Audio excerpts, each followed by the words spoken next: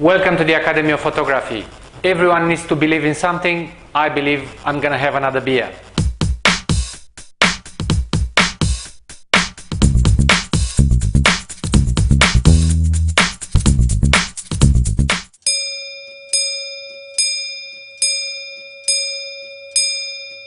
I'm Christian Tudor, and today I would like to share some interesting effects. I know probably some of you already know about it. Now the festive season has passed, and before you put your Christmas lights away for the next year, I'm gonna show you some cool tricks how to use them for some nice special effects. Here's what you need to do. You need to use a telephoto lens, a piece of paper, and you take out a circle roughly a little bit smaller than the diameter of your lens.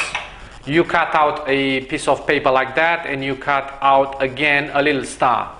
So what you need to do is just mount it here. Obviously it doesn't need to be perfect, and you just put and you just install the filter on top of it. Now you don't have to do this, you can do it above, so you can cut the paper larger, and you can actually wrap around. The important thing is that you have to have a star-like shape, or any shape if you want.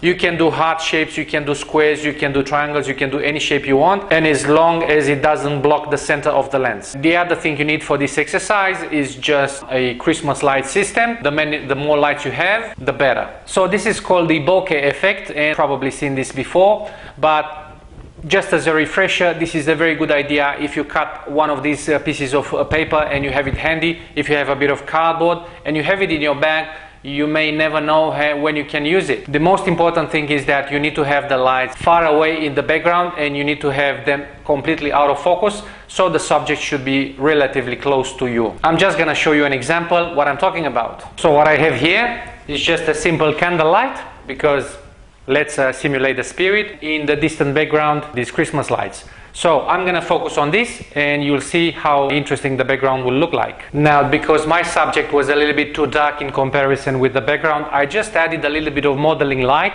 This is not necessarily continuous light, but it will do the job for now. Imagine that you have a wedding couple somewhere in a park, and it's dark outside, and you have a lot of lights in the background. You can find a nice lit spot under a street light. You can use this technique to have a very nice, interesting background. So let's see what we get.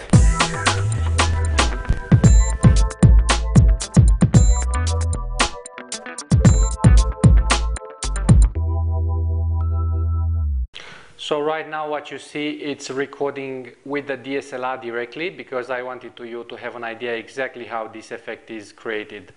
So basically, just remember, you do need a telephoto lens. You will see now the reflections into the lens because of that trick we did with the paper, with the cutout paper. And now, because we are probably we reached the biggest focal distance, and this is about 200 now. I'm just gonna do it completely out of focus. As you can see, the very nice and interesting effects are being created. Obviously, you can use a star-shaped form or heart-shaped form or whatever. Your imagination is your own limit.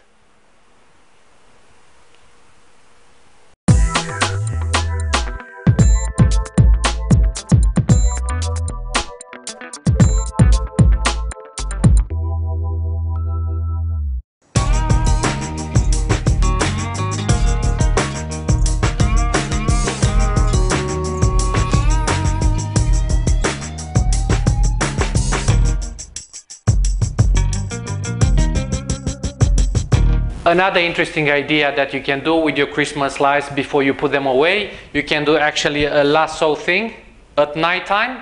So if it's dark outside, you can do a long time exposure, 10-20 seconds completely in the dark, and you can play with this like that until you're satisfied with the results. You can add flashes, you can add second curtain synchronization flashes and triggers. I think this will give you a good opportunity to have a little bit of fun and get something creative and probably a little bit different than the others.